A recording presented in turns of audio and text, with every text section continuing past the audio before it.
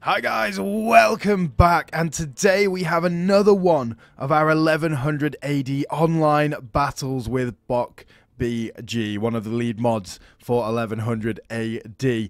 And if you've not seen the previous two battles, we have been bloodied and bruised so far, so check those out in the description down below before coming to this one. But many lessons have been learnt, and we have a completely different army composition for this one, something that hopefully shall work, but you'll have to wait and see. Now, this battle is a battle between the men of Scotland and a Viking, of course, a Viking expedition into Scottish lands, although we are fighting this one on the Leicester battle map, so not sure how they got quite down to Leicester the Scottish, but in this universe, I guess Scotland took over the UK. So let's go through our army compositions to start with. My Scottish army starts with a lot of noble swordsmen here. Very, very strong unit, with the main line pretty much made up of noble swordsmen and British swordsmen here. Very good units indeed. Strong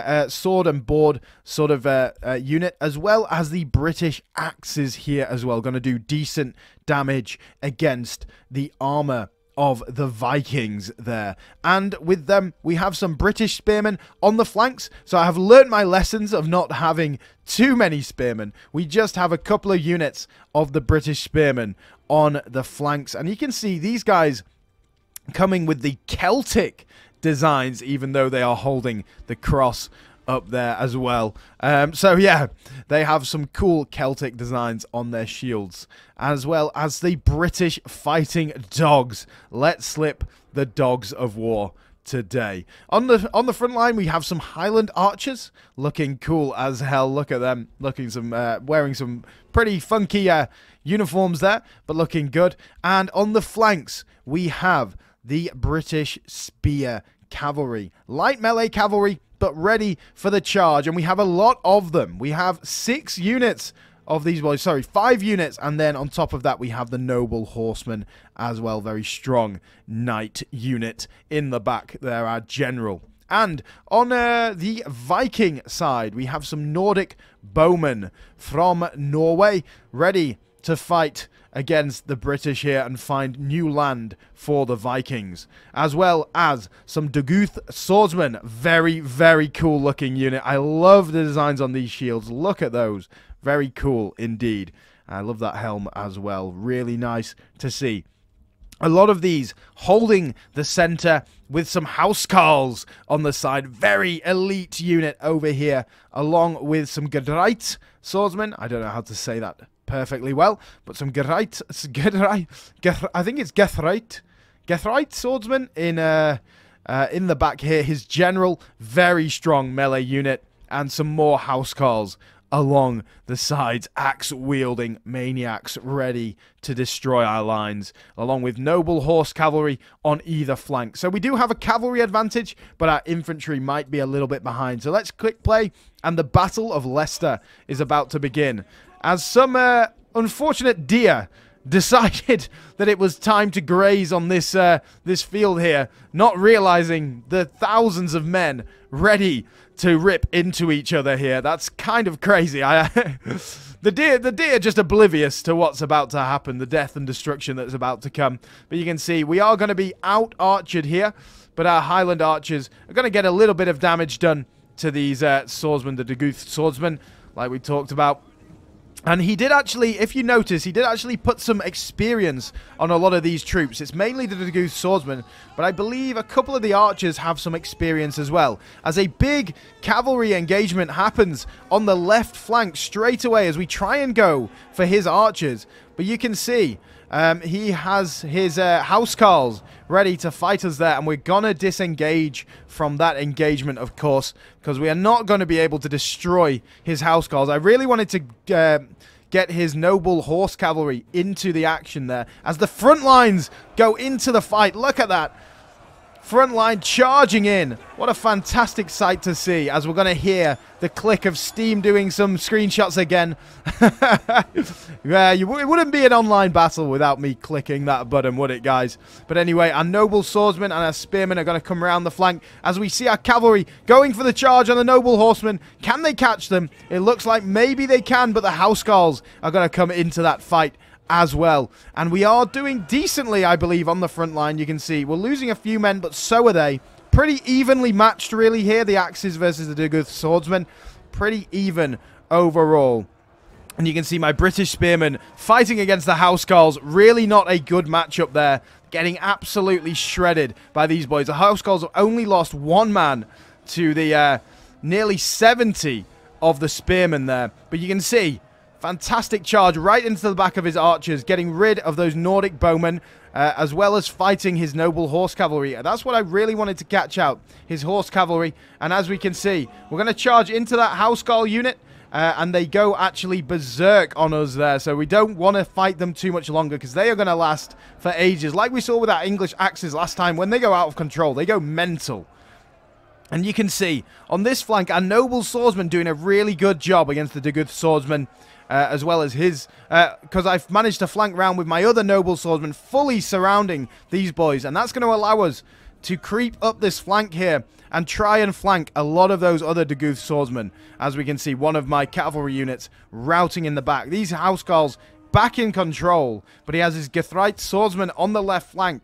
So we have pretty much, he's dominated the left flank, I've dominated the right. It's pretty even right now as we send our British swordsmen up to try and flank these Duguths once more. And you can see it's really working, getting them routing straight away as a great big cavalry battle happens on this flank as the noble horse cavalry are fighting with our, sorry, what are they? British spear cavalry. Our light cavalry fighting against the heavy cavalry, but doing decent damage. And you can see it's really worked there, as well as our general in there as well.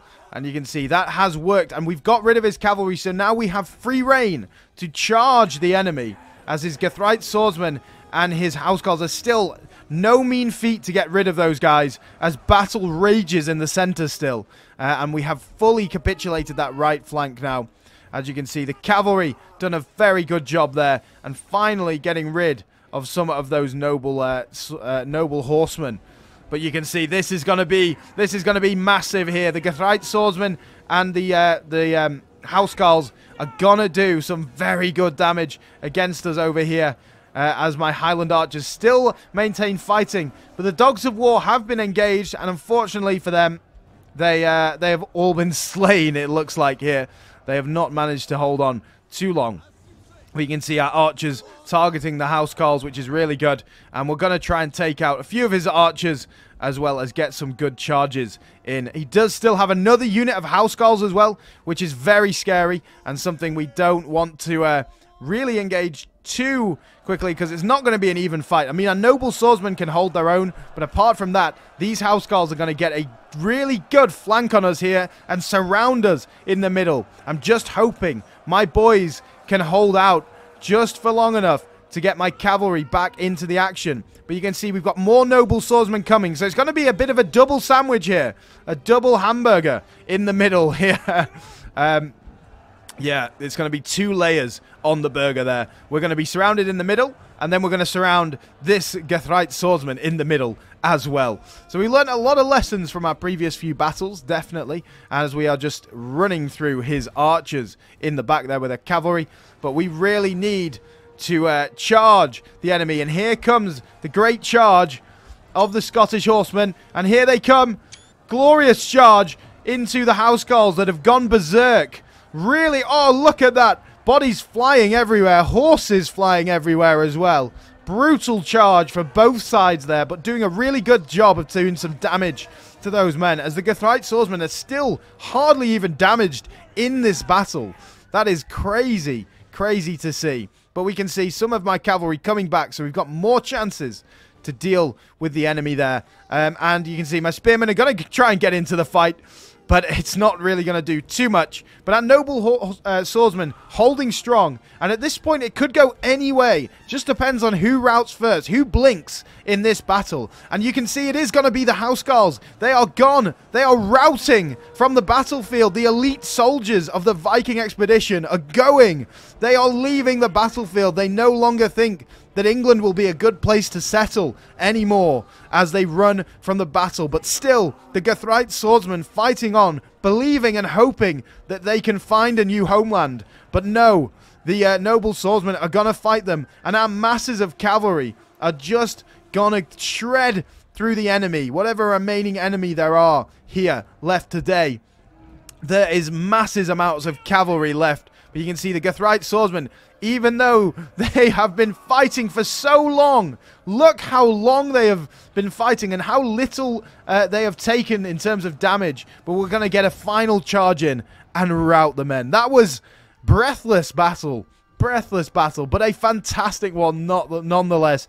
Absolutely really fun, and it was kind of a costly victory. Not quite a Pyrrhic victory, but a costly victory for us, and we have learnt a lot of lessons from the last couple of ass whoopings we've got from Bokbg there. So decent battle, very good battle indeed. And let's have a look at some of the stats here. Look at these stats for our horsemen. They just went ham, and that was really the difference there. Even though you can see his horsemen did pretty decently, 75 for that noble horse cavalry. Our archers doing very well as well. These guys, 131 kills for these Highland archers. Fantastic kill ratio there. British axes doing decently as well, but you can see the spearmen once again really having no impact. 1 kill for this spearman and 7 for these. 47 for that one, so I don't know how they've got more kills, but I'm guessing that's because they were fighting cavalry. And then, so the British swordmen did okay, and the noble swordsman coming in ham at the end there. 150, 147 kills, and this guy was pretty much half, only half the unit died there, so really good fight there. And the dogs even did 100 kills. That is fantastic.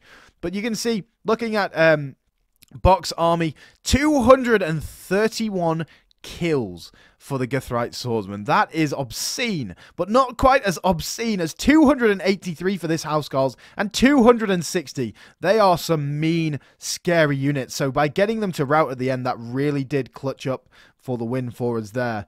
And we have the Nordic bowmen. They did all right, pretty decent. Probably around 200 kills there between them, so that's decent.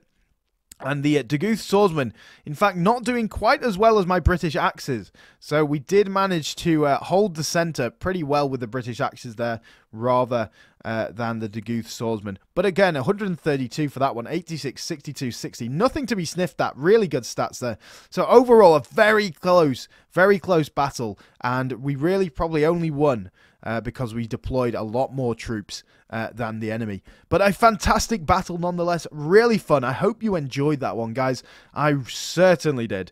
And we finally got revenge on Bokbg after our last 2 destructions by him. But check those videos out in the description as well, guys. So thank you very much for watching. It's been a pleasure as always. I hope you enjoyed this video. Please do like, subscribe, all that good stuff. It really helps the channel out. And I will see you all again on the next video.